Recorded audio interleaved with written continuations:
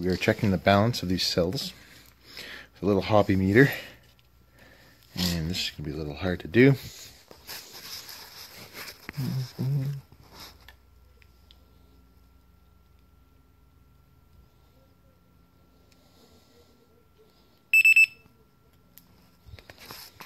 This thing's 7 cells. This is the voltage.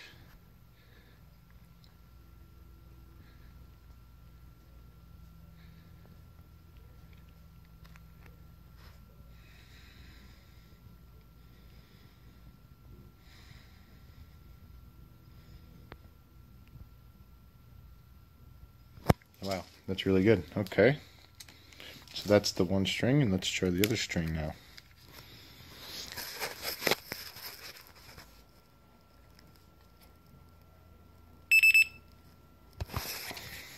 This is only saying 7S because I got to manually check one of the cells.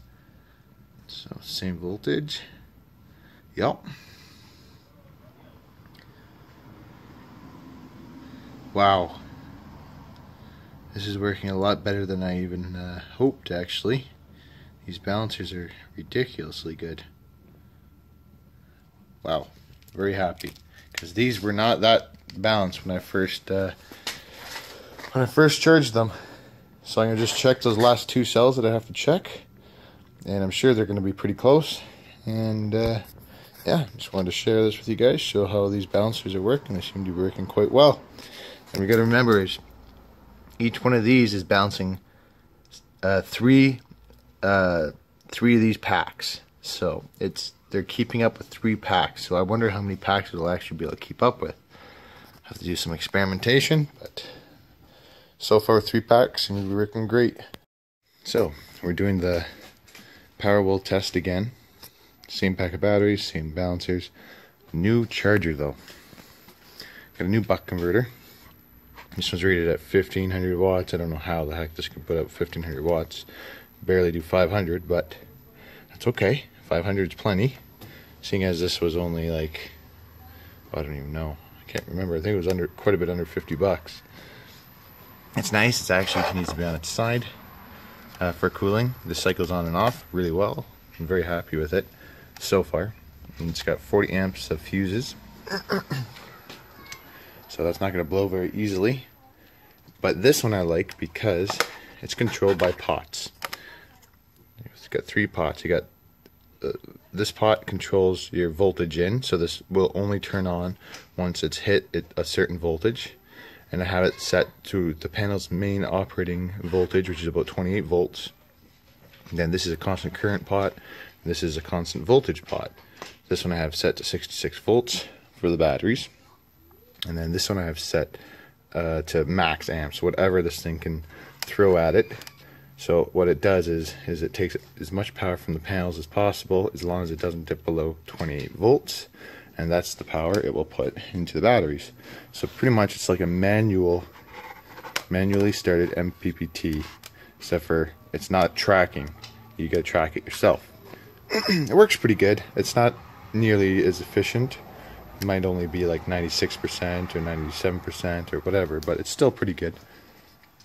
Yeah, so these ones I had issues with because you had to click start every day. So when it went dark at night, they shut down. Next day they turned on, but you have to hit the start button to start it. Pain in the butt. Might use these just like as a boost charger if I need them. But they're not quite what I wanted. That is more what I wanted right there.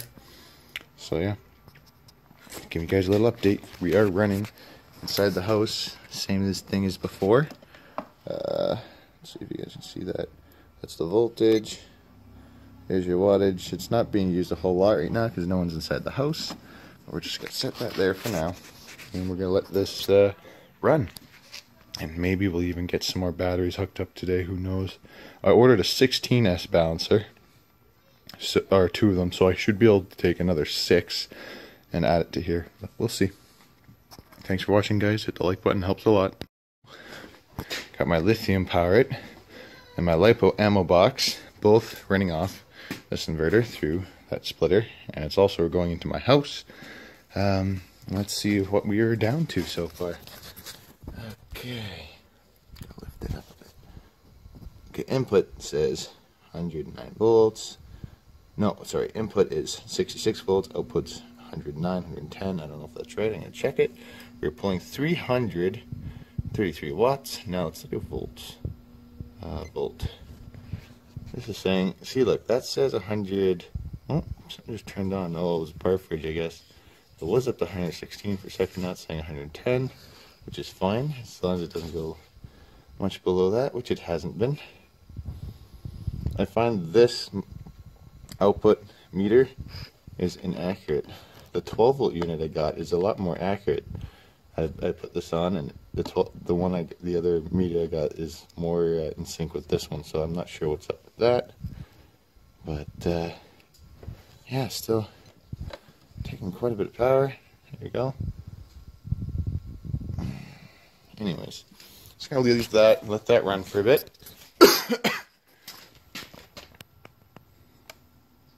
It's doing good. Starting to get a little warm.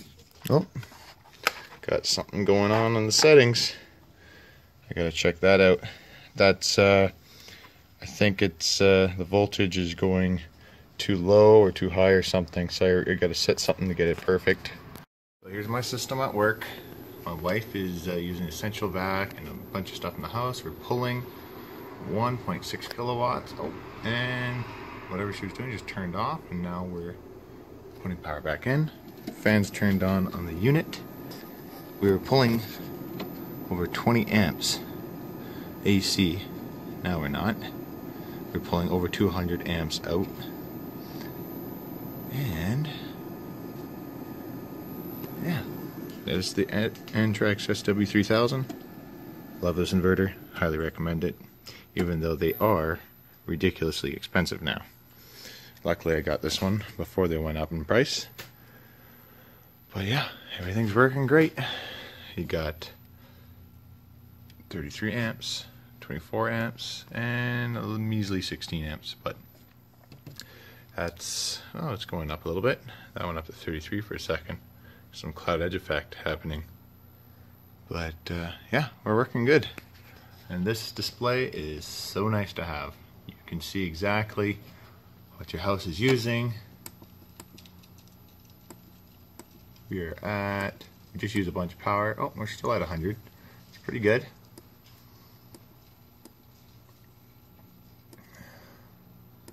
Wattage. That's the amp hours we've used, 1.3, so we just got to replenish that. Yeah, everything's working good. Disabled all my fans for now, don't need them. This thing has amazing cooling. You can easily put 40 amps on this and it doesn't even it barely gets warm. Like you can feel it. It's warmer than the ambient temperatures and your own hand, but it's a good unit. It cools much nicer than these ones do. These ones are still pretty good, but not near as good as that one. So I got the whole 9 yards out. I got a big mess. I'm playing with a little bit of everything. Charging the 140 amp hour Power-It, charging the 120 amp hour LiPo box, a lot of solar while the sun's out. We're not producing more than we're using at the moment. Well, it goes on and off, depends. We are using, that's what we're using. We're not pulling a lot of solar. These panels are in my backyard. They put out a ton of power in the morning, but then that's it. Anything past 1 o'clock, they make no power. And the angles of my panels, the way they are on my roof, are just terrible for winter. So I make very little power in the winter in comparison, just because I live in a subdivision. I can't angle them properly. They look ugly. Don't want to bug my neighbors, so that's what I got to deal with until I can get into the country sometime. But anyways, got the 60 watt version and the 12 volt version, or 60 volt version, the 12 volt version. Yeah. One thing I noticed immediately is that one has a label where I'm looking at it and it plugs it to the left, and then if I'm looking at this one, plugs it to the right. It's weird, but that's just the way they put it in the case. I have this battery in charge. It's only hooked up to one battery, this inverter, which isn't, like this battery can provide enough power for it, but ideal would be all three of these at least. And so we got 14 volts in the battery. I've already tried this a few times with the saw. This thing, these are good inverters. I recommend these. I took this apart. It looks almost exactly the same as that one. I'm going to do a comparison. I'll take them both apart beside each other. I believe they look exactly the same, but I looked at them at 2 different times, so I got to do it again at the same time to find out. But we're going to do a quick little start up, and you can watch the volts and the input and the output volts.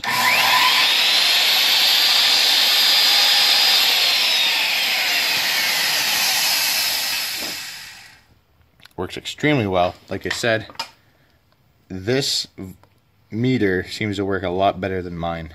Because when I plug the kilowatt meter here, it doesn't dip on voltage like this one does. The kilowatt meter says it goes down to about 105 to 110 volts, and my meter says it goes down to like 94 volts sometimes, which isn't true. At least I don't think it's true. This one doesn't seem to do that, which is nice. But I also have a clamp meter to show the inrush current. So let's see what we get here. That was 222, and you got to remember, the inrush could be more if I had more batteries hooked up, so this isn't quite ideal, but still getting some pretty good current out of one battery.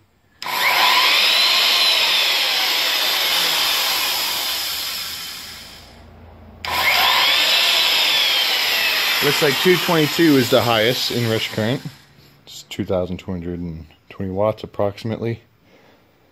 But that's only what that catches. I don't know if it's triggering fast enough to catch exactly what we want to catch, but yeah. So the 12 volt model works just as good as the 60 volt model. So very impressed. And look, they only give you 3 8-gauge wires, which it's working. So anyways, thanks for watching, guys. More test. We got the plug for the compressor. This thing takes, this is the one that takes the most power in my garage, this item here, so let's see. No problem.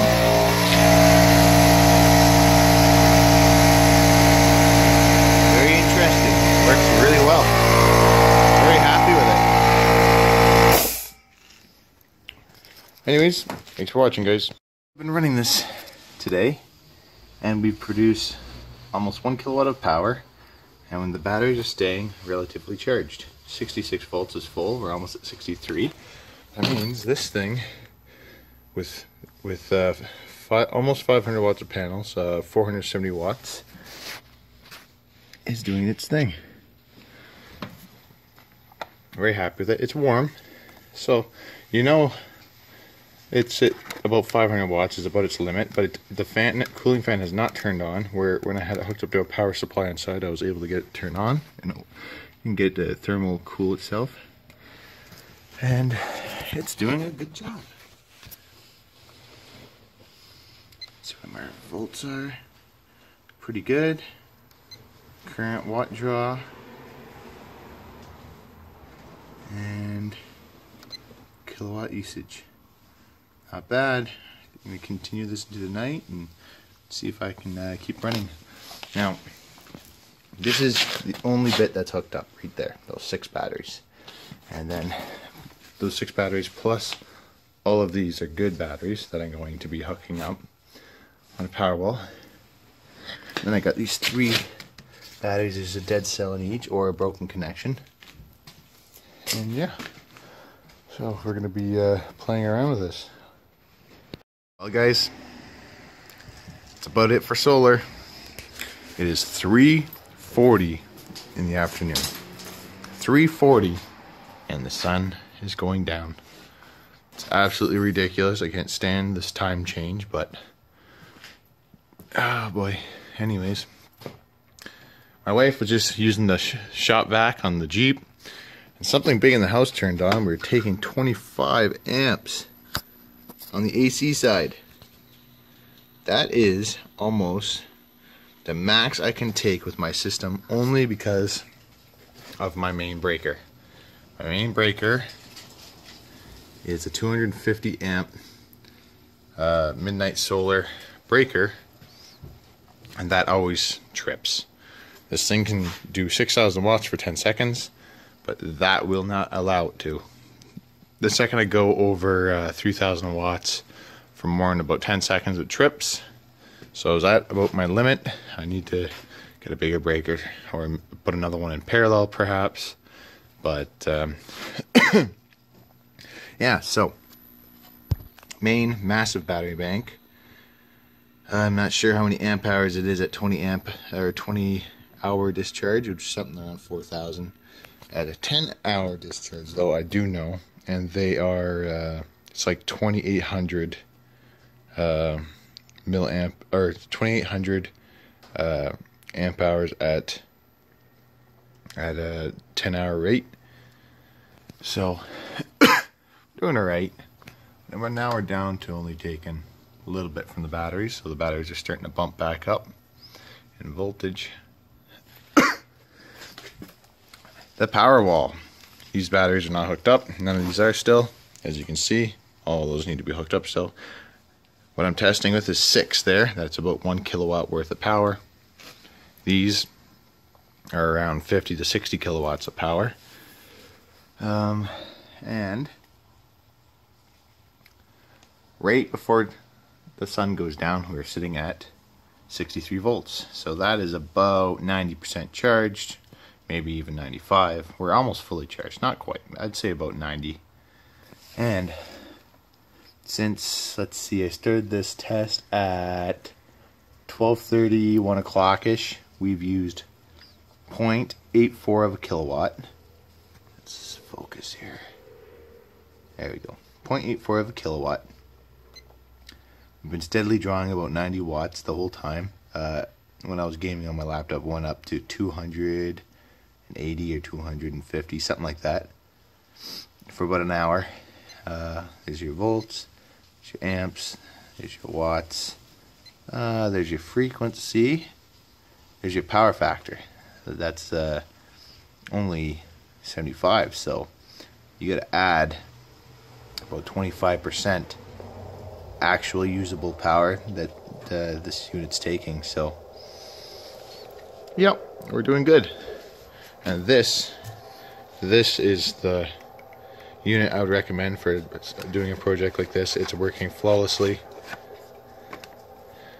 I like it a lot so far. Might be buying more of these. These ones I don't like so much. They're good. They're really good if you want a universal power supply. That's what these are for. But 12 volts in, you can get up to 90 volts out. And amazing units, extremely cheap. They're like $23 each. I recommend them for universal power supplies. They would work great for that. And I bought all of these because I thought I could use them. I got too many. So I won't be using those, but I will be using these. I only bought 2 of these because I want to be careful. And thanks for watching. This is that dreaded part of the day when the sun goes down. So what's happening is this unit's turning on and off, on and off. So it's pretty much pulsing power into these batteries now instead of constant current, because of how I have the voltage set to. And this is ideal for when there's, let's focus here. This is ideal for when there's sun and no sun. This is the best I could get it. And yeah, so we have almost no power. The sun's going down. Solar panels are at a huge angle now. They're making very little power. Like there's 750 watts of power, and that's what it's producing. 14.6 amps. It should be more like 40, 45 amps, but nope, not this time of year. Anyways, thanks for watching, guys.